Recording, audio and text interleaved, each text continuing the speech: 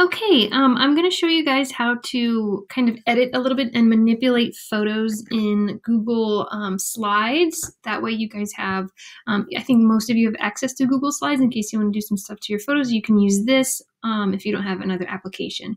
So what I'm going to do is I'm going to insert some photos. I'm going to start with one, and I'm going to go Insert Image, Upload from my computer.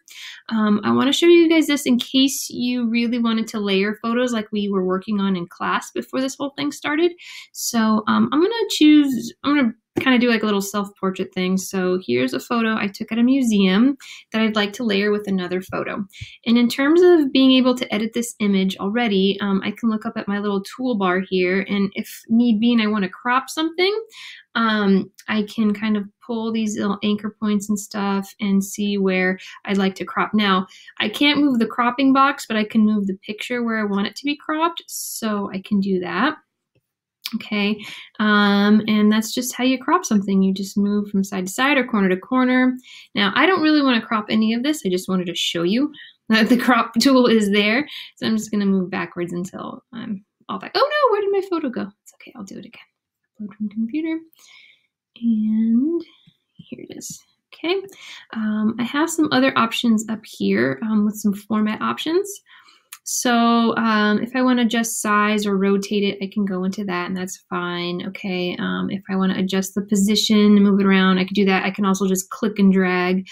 In terms of recoloring, this offers you some interesting little adjustments. So it's not as obviously like deep as Photoshop with all their different options, but if you would like to adjust the colors, you can do that.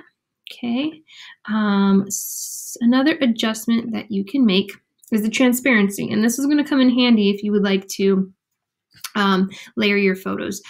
Now, we do have brightness and contrast. You're used to those adjustments like in Photoshop, and if you do something and you were like, I don't like it, you can always just hit reset and it takes you back to where it was normally.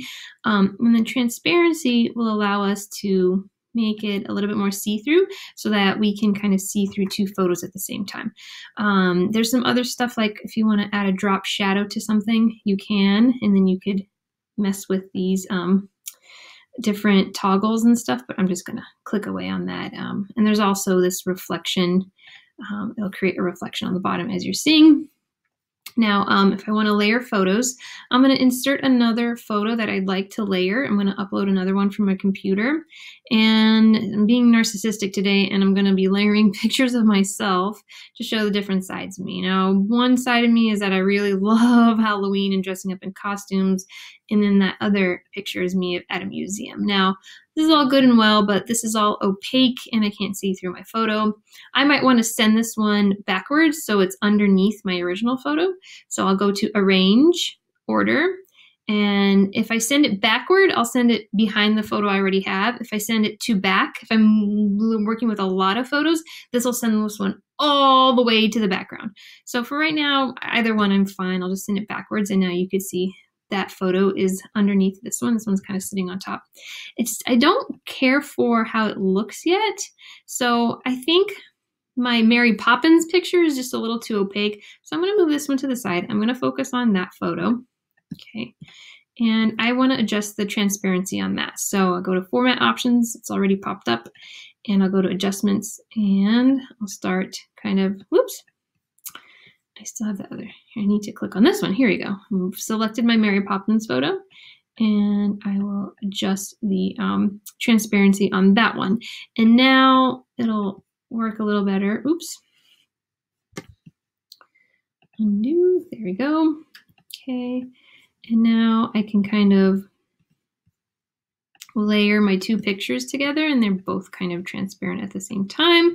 I could do a lot more with these two if I really wanted to recolor some of these and mess with that. Maybe I want to do like really orange on the Mary Poppins one, and then for this one I might want to go with a cooler color like this tealish, and that could be kind of cool. I can still adjust things like the brightness and maybe a little more ooh, no, I didn't like the contrast on that one. Okay, maybe I'll lower the transparency. So you can kind of toggle things around and move things around. Again, it's not as good as Photoshop, but it gives you an option to layer photos.